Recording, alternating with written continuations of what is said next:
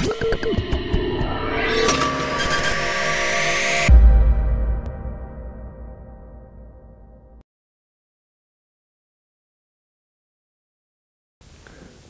hi everyone, and welcome to the Building a Multi-Scenario Dual DB Data Abstraction Layer with Scalike JDBC. I've put a lot of effort in making the least sexy title that I managed. I see it was worth it, so I appreciate everyone that's here. My name is Sivan, and I work for Outbrain in the past year and a half. For anyone that doesn't know Outbrain, content recommendation, platform, company. Here there are three nice examples of new things, newer things that we're doing. On the right, see that you don't need an article to have content recommendation. Even on NBA scoreboard, you get some sponsored links. Don't know if you've noticed, if you go to our opinion page, scroll down and then go up, the links at the top become Outbrain.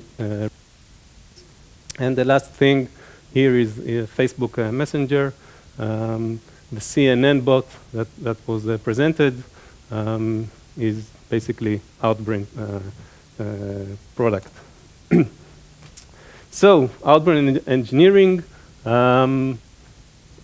We work in Java environment and moving gradually to Scala. The architecture is microservice. We have the OBIC framework to handle all network stuff, and you see, I guess you know most of the things here. In the last 5 months, I've been part of the Amplify team inside Outbrain, which is the part that is facing marketers, people that come to us and want their content to be exposed. Specifically, the project I've been working on is turning this dashboard, which the marketer sees when he wants to know how his content is doing, with something in this direction. Sadly, I couldn't bring the dashboard, our new dashboard, since it's not released, and the product people stood firmly against it. But we're moving towards a table-like dashboard where you have entity data and you have performance data of your content. So what do you need to build such a dashboard? You need to access data, and this is where we stood when the project started. We had all data in MySQL. The database is MySQL. The data access layer is Hibernate Java, and we have a monolith including all the DAOs where we transform the data into the model, and at the end, the data transfer objects, which is what the endpoints provide. And then we needed to make some changes. Scale required to start working with the Vertica database. And we needed to do some changes to the model because we want to expose new stuff. And at this stage, trying to look at the code and seeing what changes need to be made, there were mainly two things that we had to change. So the way we needed to add Vertica, which meant some requirements with the Hibernate, which are not that easy to do. We needed to change the XML. All the transactions between Hibernate and MySQL are defined in XMLs, and there is some mapping code between what the XMLs bring and the Java objects that return. So I'll share a small presentation and a secret. For each step in your life, there's usually a yellow movie character image that you can put, and this is what we felt at this stage. It's going to be very complicated. Where do you start? So, taking a step back, what's the most reasonable thing to eliminate here? The thing that has the most red stuff around it. So the first decision was to dump Hibernate and use some Scala library to do the mediation between the database and the model. And while we were at it, we decided that all of this monolith that sits there is not relevant anymore. And we want to do something different to get a better linkage between the endpoint and the data model that it serves. Okay, so that's a good vision, a good place to start. The next question was, which Scala library should we use? So there are a handful of options here. We quite quickly narrowed it to these two options. One is Slick, and the other is Scalike JDBC. They are quite comparable in more than a few aspects. Both have good documentation. There's a low entry barrier for using either of them. You can have different abstraction levels in both cases. Testing is quite easy to handle, again, in both cases. Some aspects they're not equal. The community activity in Slick is higher. It's a very live project. But on a more subjective measure of code readability, when we looked at code, at Slick code and Scalike JDBC code, we liked better what we saw in Scalike JDBC. And very important issue is that Slick, it's not clear how complicated it is to make Slick work with Vertica. And Scalike supports it out of the box. Async querying is somewhat supported in both. So we ended up selecting Scalike JDBC. So that's the part where we start watching some code. I'll go through quickly through an hello Scalike example. I'll talk a bit about test code and generators. We'll see how we can handle multiple DBs, and we will finalize with DSL, which makes your life very, very easy. So before you even start to write any code, any query, you need to establish a connection pool.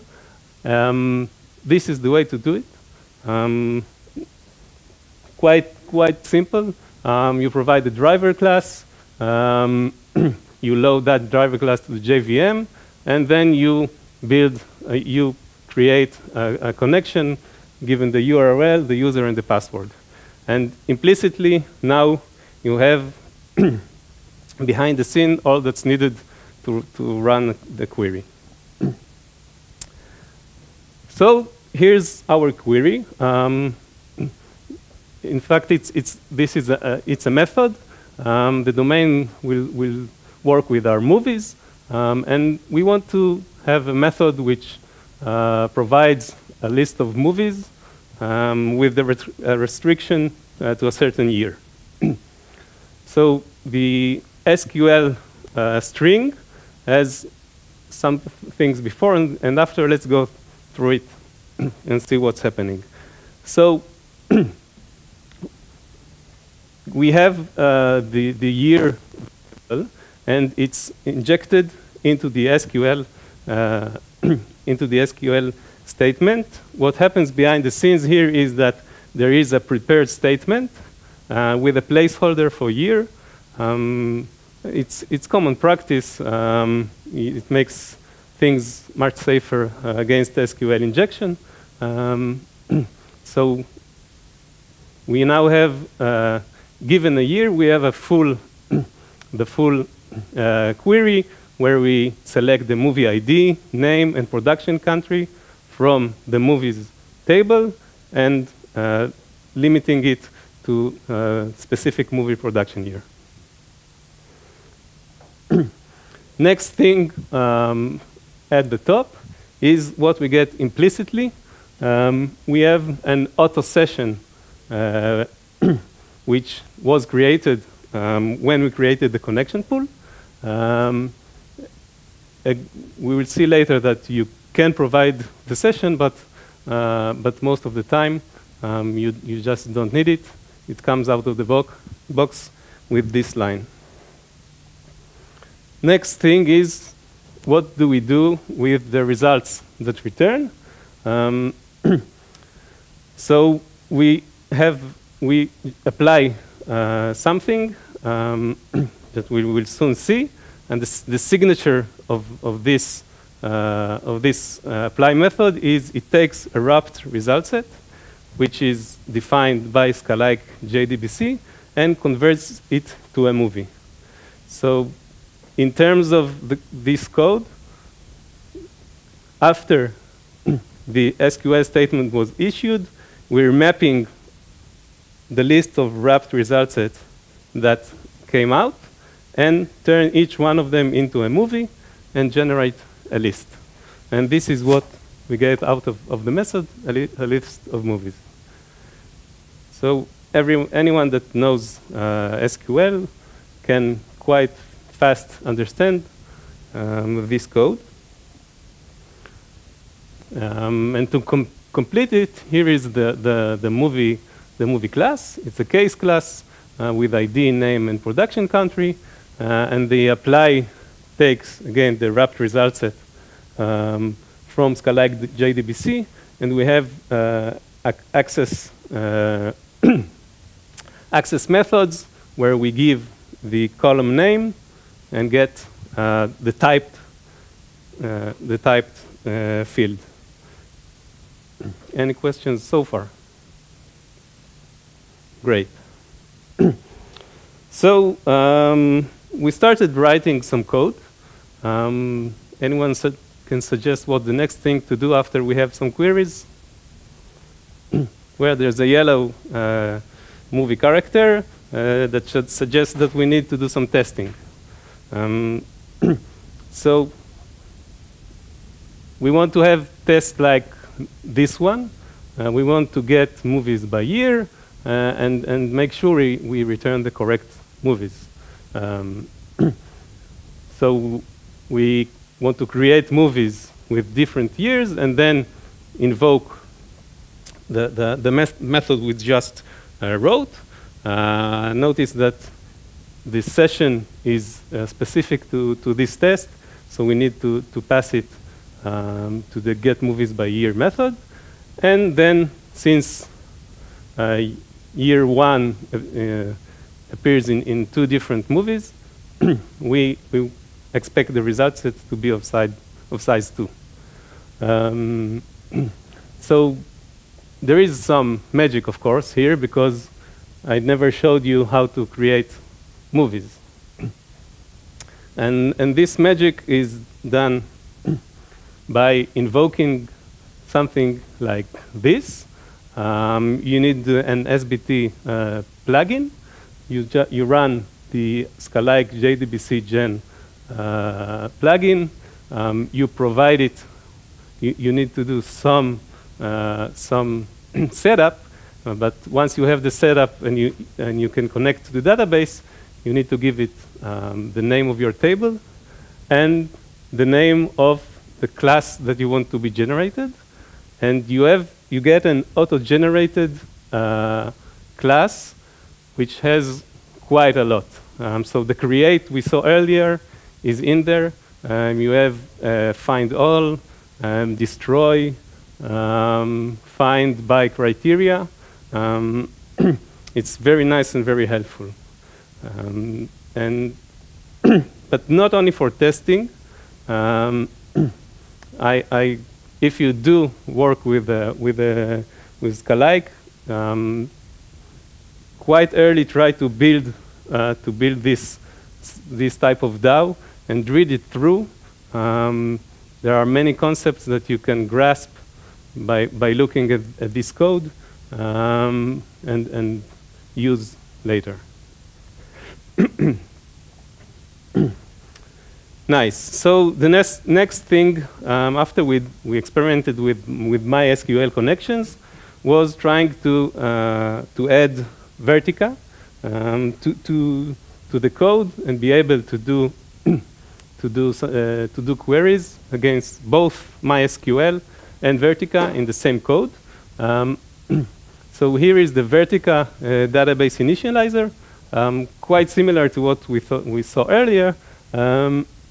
With the main difference being that earlier we had a singleton, connection pool dot singleton call, and now we're adding.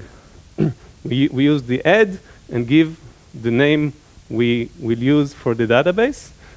So this symbol, every time we want to do queries against Vertica, we will use this symbol. Another thing that is different here is that we probably want the settings of the connection pool to be different. Vertica is less permissive in the number of connections versus MySQL.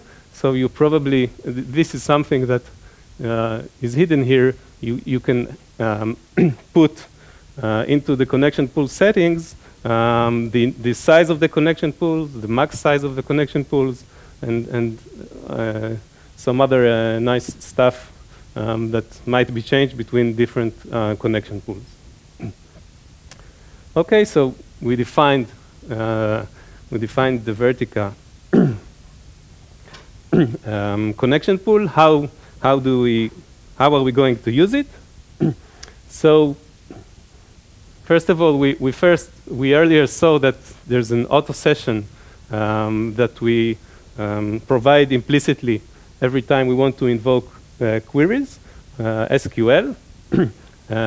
So earlier it was auto session. If you want to use different connection pool than the default, you need to provide a named auto session and with the symbol of that connection pool.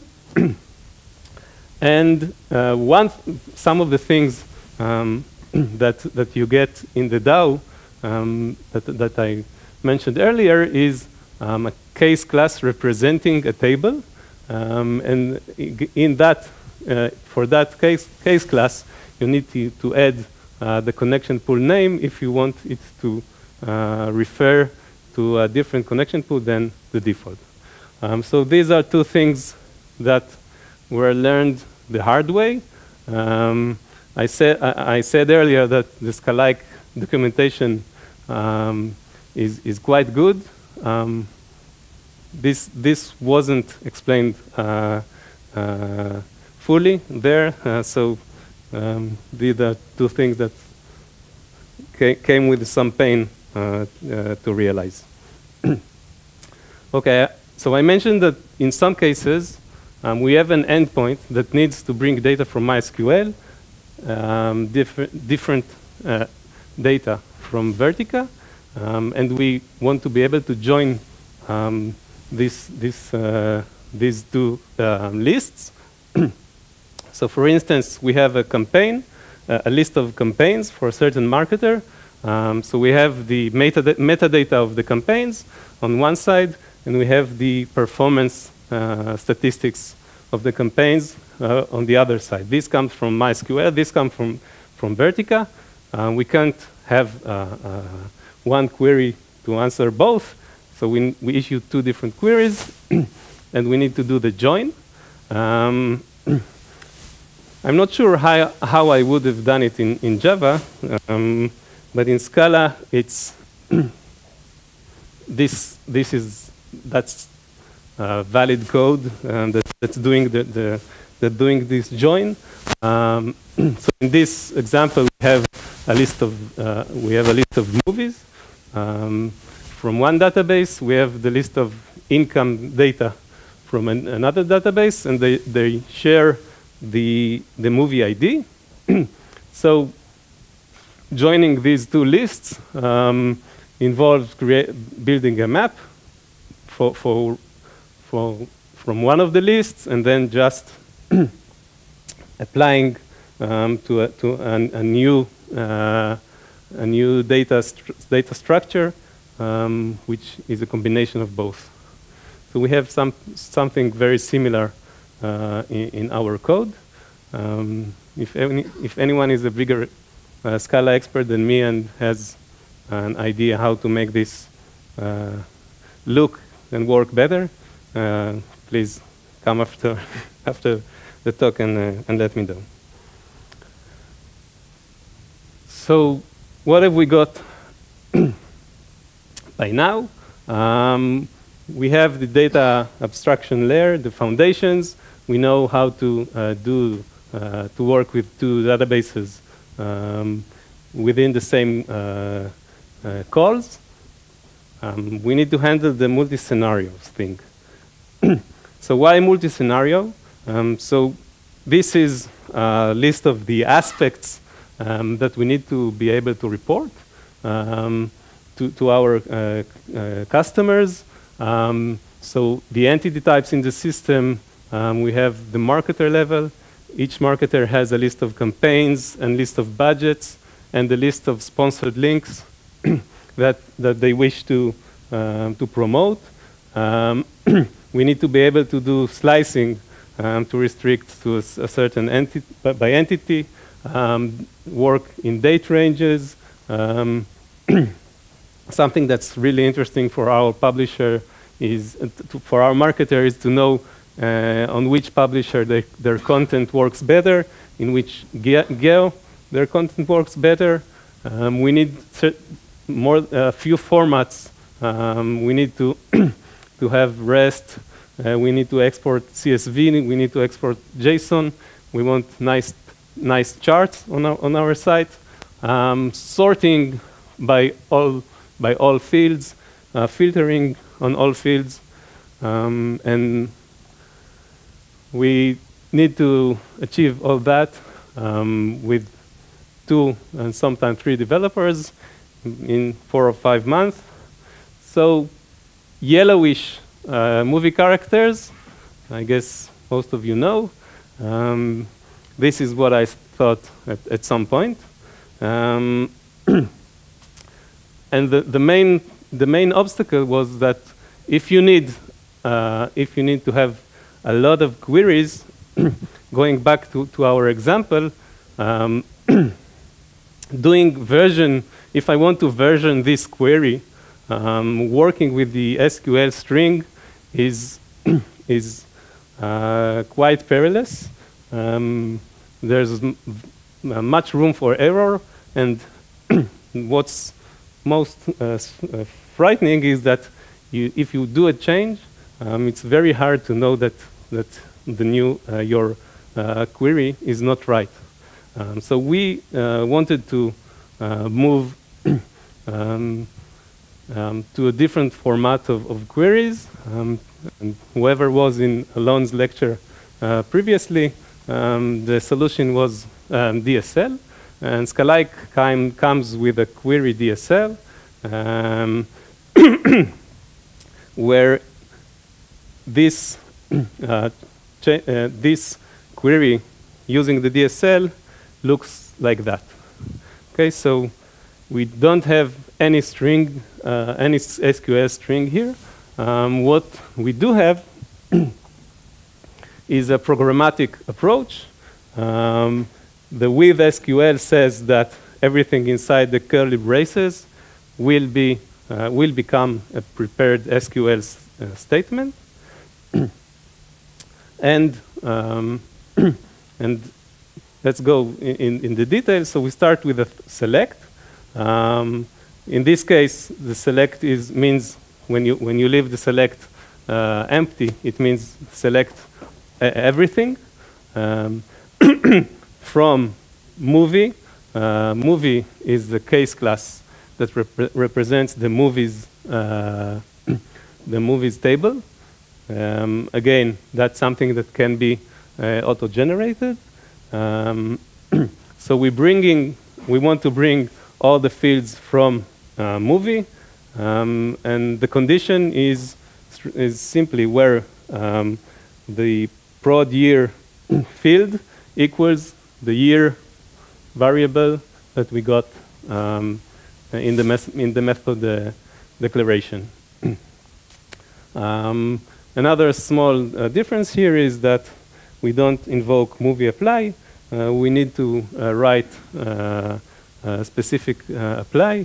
But again, that's something that the auto-generated code gives us. So once it took us some time to get accustomed to working with the DSL, but after the ramp up, things become much easier. For instance, if I want now to have a new method similar to the one we had before, but now I want the movies to be returned with the sending name ordering. If you would have tried to do it in the SQL, it would mean putting the order by inside the SQL string, hoping you got it right. And here, all you have to do is add a function. And the nice thing is that in compile time, you got some level of validation. So if I wrote here a wrong column name, the compiler would not let me go through. I'll get a compilation error, and I know that I need to that I asked for the wrong thing much earlier than I would have if it was an SQL SQL string. Okay, so let's sum up. So the main takeaways from the 4 months that we've been working on this project is, first of all, that sometimes the best way to handle a monolith is to bypass it. Sometimes you can't break it; you just must go around. Second thing, which for me was totally new, that you can learn a lot from auto-generated code, something I've never experienced. Scala is a good choice when you need to do data manipulation. Again, joining the data from 2 different data sources could be quite painful in Java. And query DSL is your friend.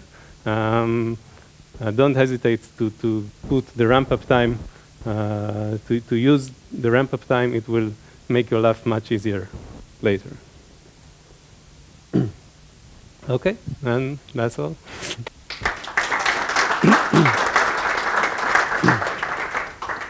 Yes, question in the back.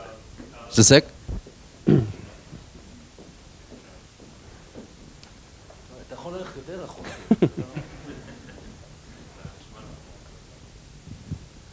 Question about Scalike. Does it allow you to tweak the query? So if the statement that gets emitted by the DSL, your DBA doesn't like it, or you need to add a hint, is that something that is possible? You can. I'm not sure I understood the question, but one thing that is very easy to do is you can insert Scala code into your SQL. So here I showed you predefined functions like order by and where, you can do a map and provide a function inside it. And it allows you all the flexibility that Scala code has, if that answers the question. Not exactly. The question is there some kind of support to actually state the actual statement that will go to the database? Oh, yeah. Like the row SQL, if you need to. The prepared statement can be logged, and you define the log level, and you can inspect it whenever you run the query. Before, can it be changed after the prepared statement is defined? No, the prepared statement is defined, as far as I know, in compile time, and only the placeholders are modified in runtime. So if you need different behavior, you need to have a different SQL statement. Yep. Okay, so how well, I think so. How well is this DSL supporting all the analytical functions that are provided within the Vertica database? Well, I didn't put it in the slides, but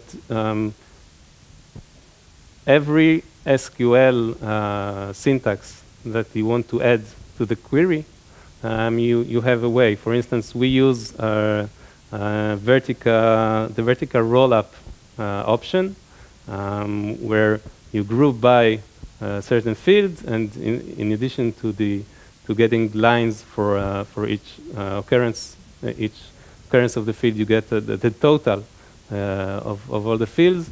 So it's just a matter of creating a small SQL syntax function and adding it to your query code.